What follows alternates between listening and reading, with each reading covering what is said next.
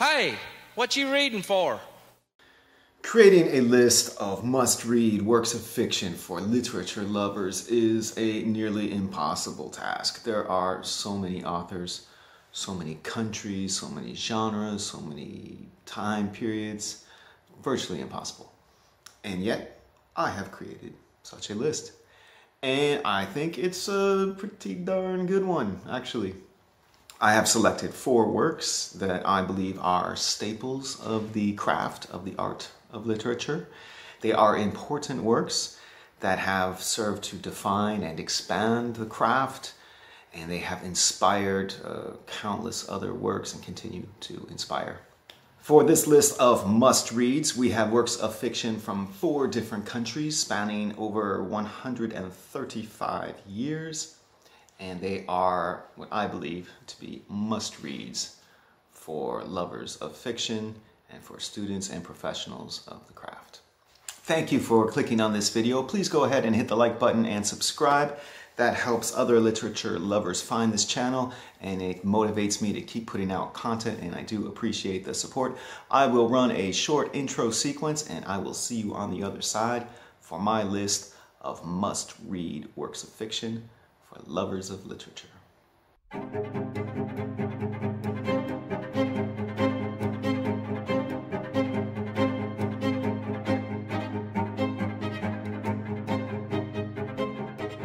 In chronological order, we will begin in France in 1844 with The Count of Monte Cristo by Alexandre Dumas, which is the longest work on this list, and it is long, about 1,200 pages, depending on the edition, but it is a spectacular work of fiction. It is highly engrossing and an immersive reading experience. In The Count of Monte Cristo, we have love, jealousy, the struggles of classism, the abuse of power. We have obsession and revenge, and the high cost of obsession and revenge. This book is soaked in pathos and in intrigue. The reason The Count of Monte Cristo has remained such a classic for so long, and the reason why it has made my short list of must-read works of fiction, is that it is exquisitely written and expertly crafted. Now, students and professionals of the craft, we are well aware of the adage, show, don't tell, which means that the writer is meant to show the reader what the characters are feeling, show the reader what the characters are thinking, and how their decisions and their actions, what motivates their decisions and their actions. And this book is the masterclass of that important aspect of effective storytelling. It takes its time, over 1,200 pages, but we are shown the impetus and the maturation of each character's thoughts, feelings, desires, and decisions. This book is spectacular. It's a classic for a reason and a must-read for students and professionals of the craft and for lovers of literature in general. For the next entry on our list, we will cross the Atlantic and jump ahead 47 years to have a look at a short story, The Yellow Wallpaper by Charlotte Perkins Gilman.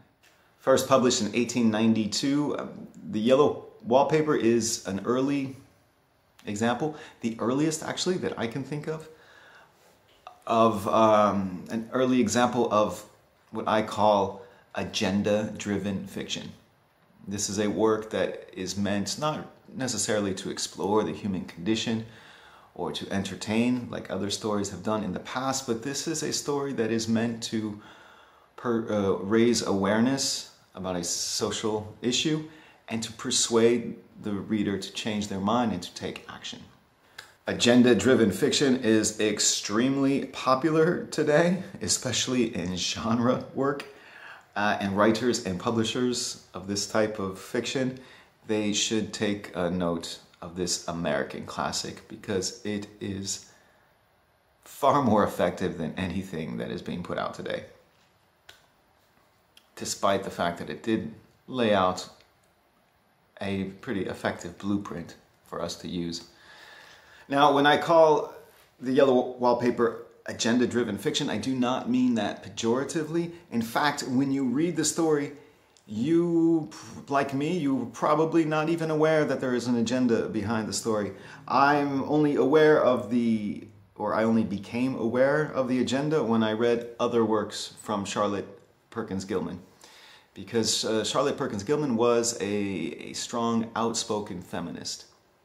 And I mean that in the most positive sense of the term, because that term is thrown around in some circles as a pejorative, and that is not how I'm using it here. I mean, she is someone who advocated and worked for the fair and equal treatment of women. In much of her writing, she wears her agenda on her sleeve. That is not the case for the yellow wallpaper, which is what in part makes it so effective. It is effective in its subtlety.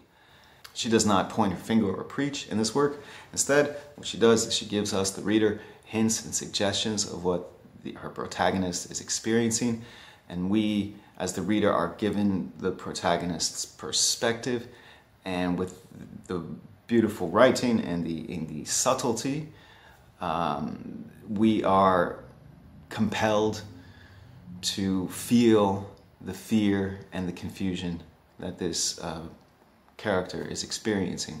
It's very effective. Additionally, what this story does right is that it gives us the perspective of this main character, who is a woman suffering from some form of depression, perhaps postpartum depression. And we are shown through her perspective how her feelings, her health, her mental health is not taken seriously by her husband. And a case could be made that her husband is the villain in the story. However, he is presented as a human being and not as a monster. So this adds another level of realism to the story, and it just compels the reader into a state of empathy for the character. And in consequence, to all women in society whose mental health and whose feelings and whose being really is not valued as much as it should be. This short story has been incredibly influential, especially in the horror community. And I don't think it was initially intended to be a work of horror. It was initially published in the New England magazine, which was a literary review, not a genre review. But the yellow wallpaper has gone on to be a major influence on horror writing, if not a blueprint on how to write effective horror, a pillar of the genre, actually. And we can see strongly and clearly the influence of the yellow wallpaper in some very important works that would come after, such as Shirley Jackson's The Haunting of Hill House, or Stephen King's early works such as Carrie or The Shining, and even some more contemporary works such as Paul Tremblay's A Head Full of Ghosts. We see the yellow wallpaper has left its mark clearly on these works and will undoubtedly continue to do so. It is an exceptional work of fiction, and it has redefined how the reader is meant to react and interact with the writing, and it is a must-read for lovers of literature.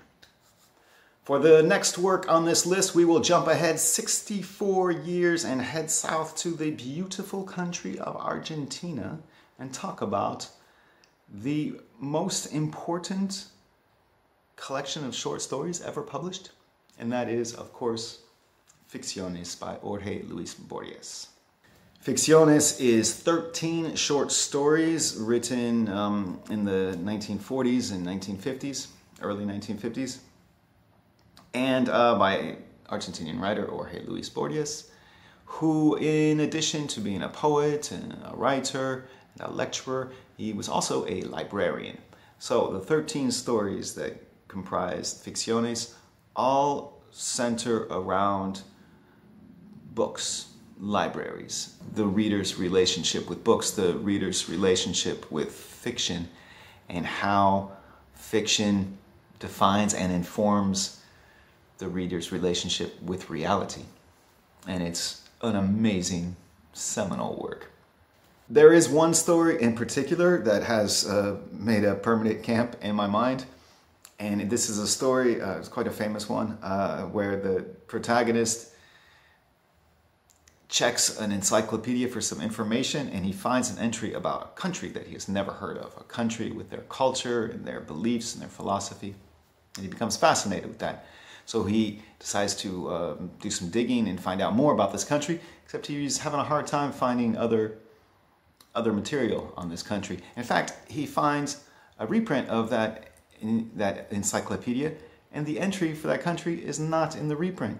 So that sends him down many a rabbit hole to find out more about this country or how that entry found its way into that one specific volume of one edition of an encyclopedia.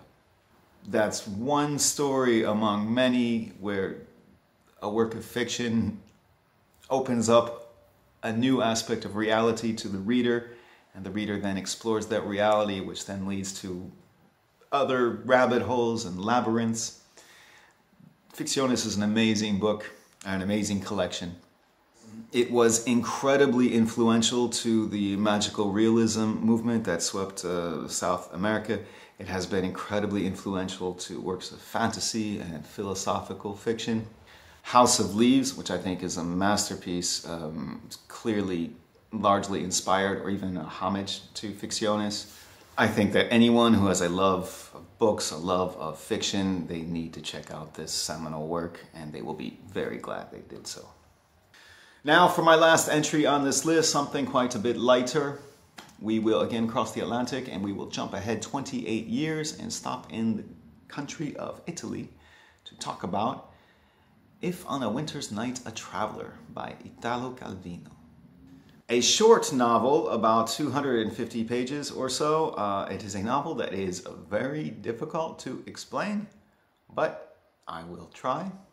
A reader begins reading a book. He's really into it, but then he finds that his copy is corrupted. It's just the opening section repeated over and over again. So he returns to the book store to get another copy, the one hopefully that is not corrupted. And at the bookstore, he meets a woman who is there for the exact same reason. And they find out that the book that they had started to enjoy is actually a different book by a different author, so they get a copy of that book, and only to discover later that the copies they have are corrupted too. The book, If on a Winter's Night a Traveler, is about a book. If on a Winter's Night a Traveler, a book that sends the reader on a quest to read it. It's a book about books, a book about the reader's relationship with fiction. It's about love, about time, about so much more. It's funny, it's thought-provoking, it's touching, it's a celebration of the reading experience, a celebration of the reading journey. It's a must-read for book lovers. So there you have it, my short selection of must-reads for lovers of literature. What do you think of my list? It's pretty good, right? Isn't it? Do you have any experience with the books I talked about in this video? What is your opinion of them? Can you think of other books that you wish I had included in this short selection? That is what the comment section is for. I always love hearing your feedback. I love connecting with you in the comment section. I am also a writer. I have books out. I would encourage you to check them out. You can find links in the description box below. Don't forget to hit like and subscribe. Thank you for watching. I will see you at the next video.